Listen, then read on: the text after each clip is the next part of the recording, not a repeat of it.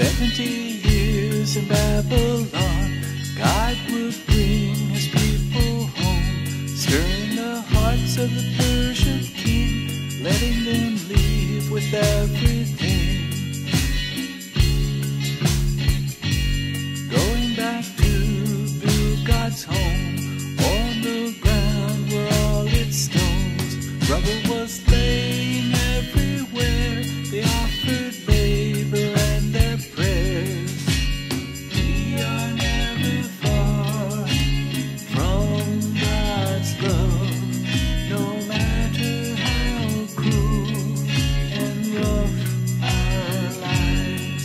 Restoring God's love to the captives, refresh them as His grace arrived. The building stopped from letter writing. Returning Jews were very frightened, telling the king God was not missed. The king ordered protesters to assist.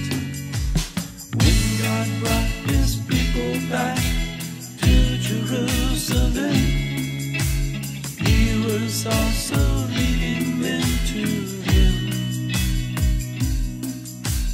When he heard their cries for help, it was understood God's people would need to return to his word.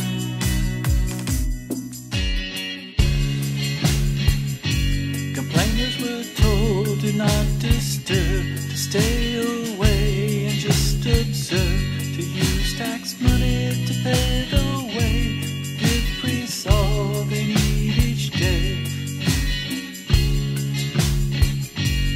Ezra returned to teach God's law, but he found a major flaw. Foreign women again married, divorcing them was necessary. We are never far from God's love, no matter how cruel and rough our lives. Restoring God's love to the captives, refresh them as His grace arrived. The unions had caused a mixed race. Jewish leaders had led the way. All had sworn to leave their wives to purify God's Israelites. When God brought his people back to Jerusalem, he was also leading them to him. When he heard their cries for help, it was understood